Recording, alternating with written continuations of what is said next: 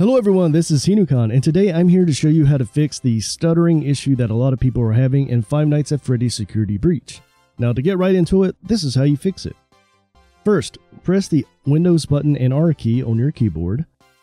In that run box, I have %LOCALAPPDATA %/FNAF9 as in Five Nights at Freddy's.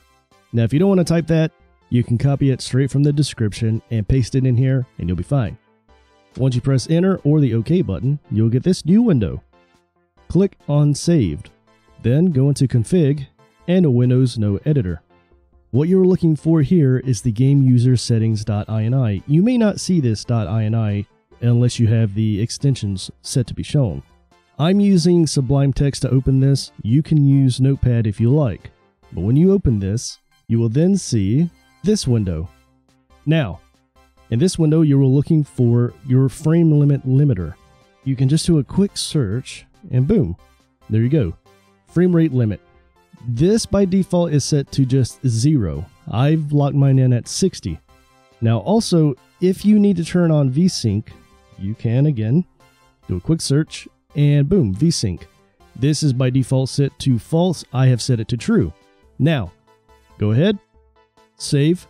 And if you did this while the game was on, go ahead and quit the game and then restart it because it won't actually take effect until you restart the game.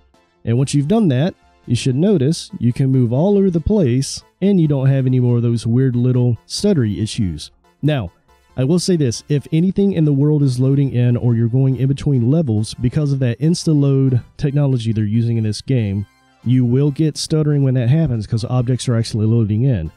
But otherwise, through normal gameplay, when you're walking around in a level that's already loaded up, you should not have any more stutters, even on Ultra.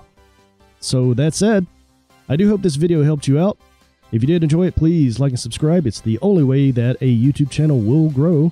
And with that said, I'll see you in the next video. Later.